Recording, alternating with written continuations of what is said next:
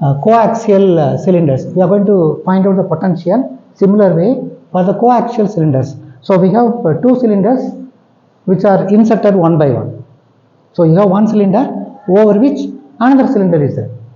Okay, you have one cylinder over which another cylinder is there, and this is your the potential, complex potential for the first cylinder is phi1, the complex potential for the second cylinder is phi2, and we are going to find out the potential in between. Is it okay? Like what we did for the parallel plates. Find the potential phi between two coaxial conducting cylinders extending to infinity, as we have done for the parallel plates, on both ends in figure, and kept at the potential phi1 and phi2. So Laplacian for the polar coordinates is given by this. It depends on both r and theta. So for cylinder, 3 dimension we have to go with r theta, r rho theta phi.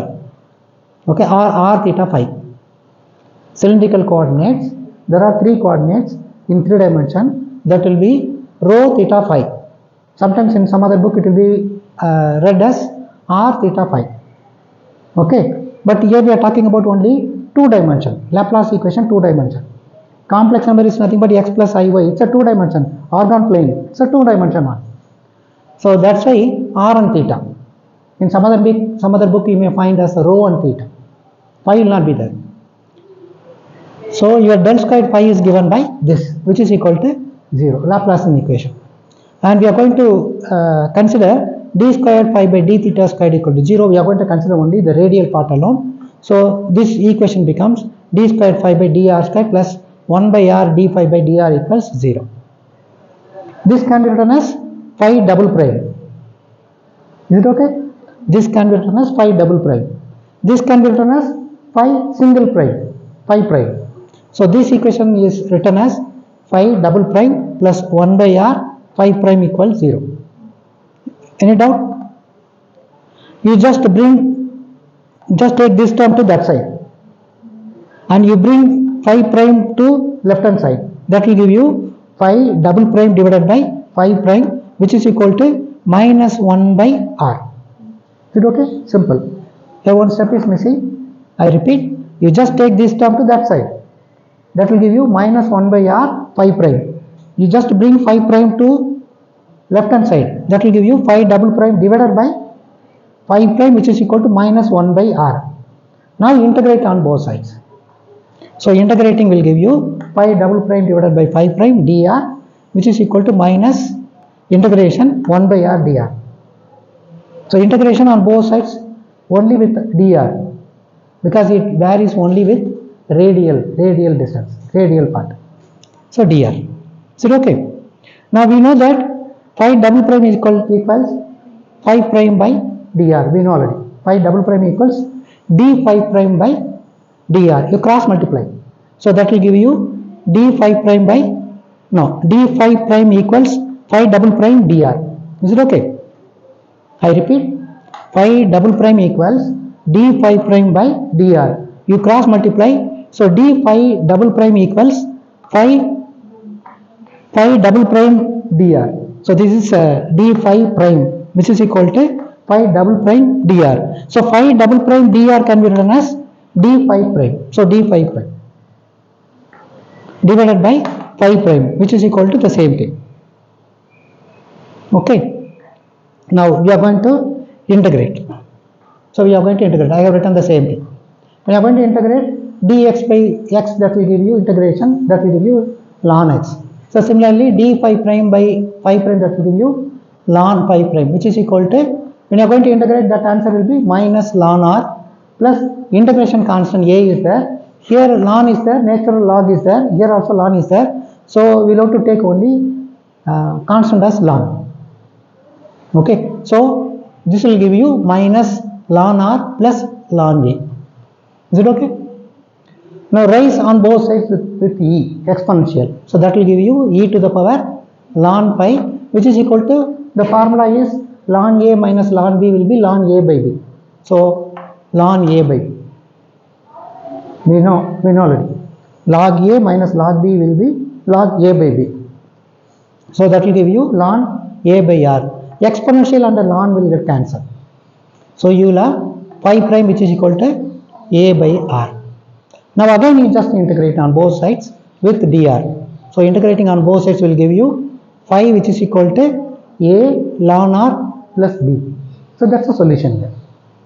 Phi equals a ln r plus b. That's the solution. That's the solution for the potential, any potential which is inside two coaxial cylinders having potentials phi 1 and phi 2. Okay, so your analytic function f of r equals a ln r plus b. A and b are determined by the proper boundary condition values and u on cylinders. So hence f of r is given as a ln r plus b. Okay, if b is a conjugate harmonic function of u, then v of x comma y is constant. The lines of force are straight lines through 0 0 origin, and u x comma y is a constant equipotential curves. So v is nothing but your lines of force and u is nothing but equipotential. Combination of these two will give you complex potentials. So now the third application, so potential in an annular region. So we have some disk will be there at the annular region. So what we call this is annular region. Find the potential phi between the conducting plates which are kept at the potential phi 1 lower plate and phi 2 the another plate, which makes an angle alpha.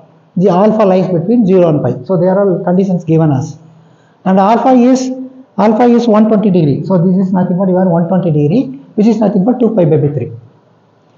And theta equals argument of z, where z equals the complex number x plus iy is constant, and it is a harmonic since it is imaginary part of the analytic function.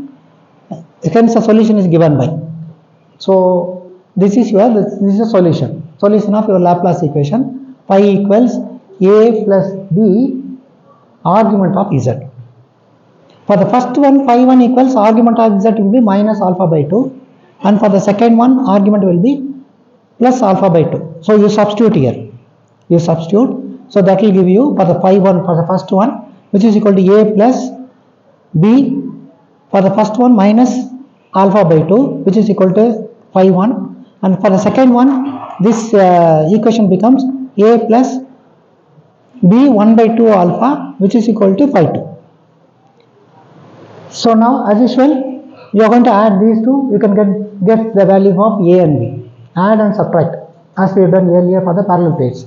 You add these two, b will cancel.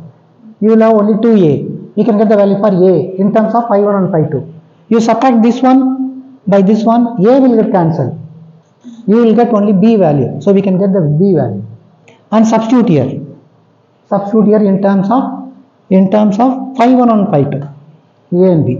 So a is given as phi 1 plus phi 2 divided by 2, b is given as phi 2 minus phi 1 by alpha. So your phi of x is nothing but a plus b, where argument of z.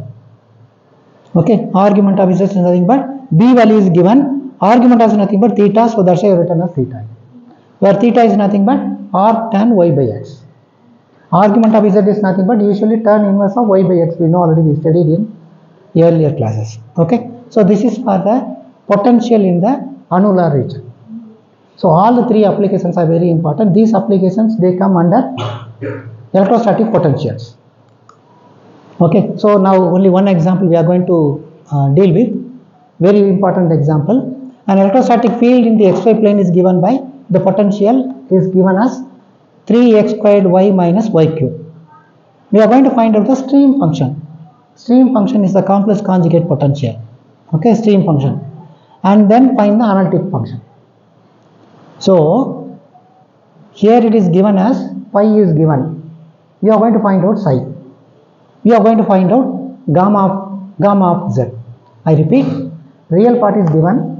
You are going to find out the complex part, and you are going to add these two. That will give you analytic function. Is it okay? So real part is given. Real part is nothing but your potential, equipotential, which we studied in electrostatic fields. So phi is given. Phi is given as 3x squared y minus y cube. You just differentiate with respect to x. So that will give you 6xy minus 0. And differentiate with respect to y. So that will give you 3x squared minus 3y squared. Is it okay? Simple. Now we know that d psi can be written in terms of exact differential function as partial d psi by dx plus d psi by dy. We know already this, where psi is the complex conjugate of your phi. Okay, now we know that we have found out d phi by dx and d phi by dy. Now d psi by dx, according to Cauchy-Riemann equation, d psi by dx is nothing but minus d phi by dy. What is d phi by dy here? 3x squared minus 3y squared. So minus of that will give you minus 3x squared plus 3y squared. Minus 3x squared plus 3y squared. This dx is here and dx is here. Now what is d psi by dy? So d phi by dx. D phi by dx is nothing but 6xy. So 6xy dy. It is in terms of now d psi. Okay. Now I am going to combine these two terms like this. I can write this term like this, and this can be combined as differentiation of 3y squared x.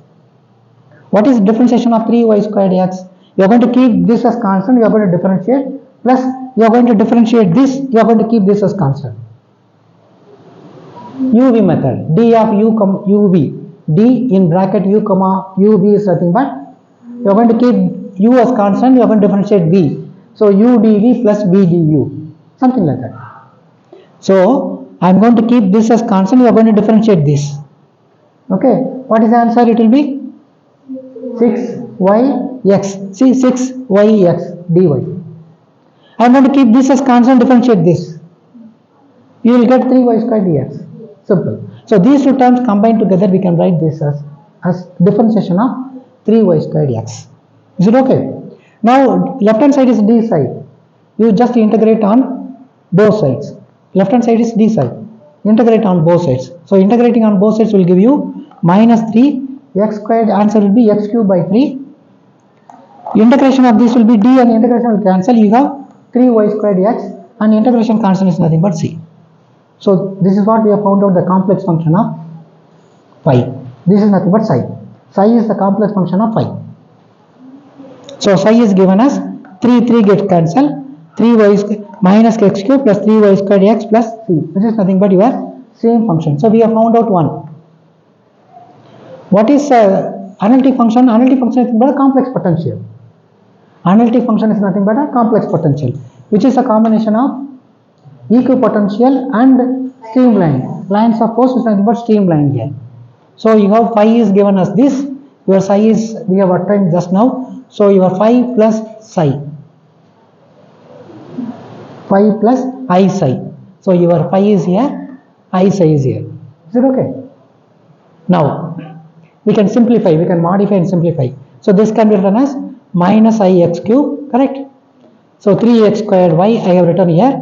This can be written as 3y squared x, this term, and this term will be written as minus y cube plus ic. Okay, I can pull I out. Here I is not there, I can insert. Okay, I am going to pull minus I out. So minus I x cube, you multiply minus I, this I will give you I squared minus 1. Already one minus is there, so plus c plus 3x squared. Is it okay? Similarly, minus I multiplied by minus 3y squared x will give you minus minus plus. So you have plus 3i. Similarly, other term also. Okay, minus minus plus I squared will be minus 1, so minus y cube plus ic.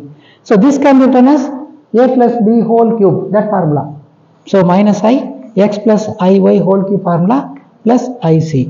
So what is this one? This is nothing but your z. So f of z equals minus I z cube plus d, which is nothing but your analytic function. Any doubt? So now we are going to have the discussion on complex potential for heat problem. So this is the final one in this chapter, heat problem. And of course we know, we have studied already this equation, heat conduction equation, already studied in first year undergraduate in physics, where K is the thermal conductivity. Suppose when heat flows in the solid and there will be a thermal distribution, and heat conduction per unit area is given by this formula, Q equals minus k dt by dx into t. Okay, dt by dx. This t stands for the temperature, x stands for the spatial part. Okay, spatial part. And what is this dt by dx? Gradient of temperature. So this is called the gradient of temperature, dt by dx. So q equals minus k dt by dx into t. Just to bring this t to the left hand side, that will give you q by t, which is equal to minus k dt by dx. What is this one? This is nothing but heat plus across the surface, which depends on the material. Of course, it should depend on only on the material. For the 2D problem, okay, for the 2D problem, Qx, suppose if you consider this a slab, heat is conducting from one side to another side. We just consider slab. And this is for the 2D problem, then Qx is given as minus k dt by dx dt, Qy is given as minus k dt by dy into t. Under steady state condition, your del square t equals 0, which we are going to see now. And this can be written as a complex potential, as we have seen already. So your f of z equals q, which is the real part, q of x comma y, which depends on x comma y, plus iy x comma y. So which is analytic throughout f of z. And this is known as complex heat potential. And this is known as heat flow lines. Heat flow lines. Together what we call this as complex temperature. Okay, what we call this as complex potential. In earlier, here it is complex temperature. Earlier we studied about complex potentials, correct? So here it is in heat problem. So that's why it is the combination of complex heat potential and the heat flow lines. Okay. Now we have just to differentiate. Okay, we are going to differentiate. So that will give you, this is the original equation. We are going to differentiate, that will give you dq by dt, which is equal to minus k. I can write this as del square t, gradient, del square t, differentiate. So that will give you d square t divided by dx square, that is nothing but your del square t. And for the steady state condition, this becomes 0, and minus k del square t equals 0. So that can be written as del square t equals 0. Under steady state condition, this becomes 0. So 0 is equal to this. So this can be written as del square t equals 0. So Laplacian equation equal to 0. The solution must be your complex temperature. Solution is equal to your complex temperature. So in 2 dimension, this can be written as d square t by dx square plus partial d square t by dy square, which is equal to 0. Okay. Any doubt? So that is the end of the applications of complex number, so which you have studied already. We discussed about two applications mainly. One is on electrostatic potential, another one is on heat problem. In electrostatic potential, we discussed 3 main applications. One is about parallel plates, then another one is coaxial, and third one was annular plate. Okay, all the 3 things, they bring out the real and imaginary parts of an analytic function which satisfy Laplace equation and Cauchy-Riemann equation. Okay, that is the end of the second unit. Thank you, students. We will see you in the next class. Bye.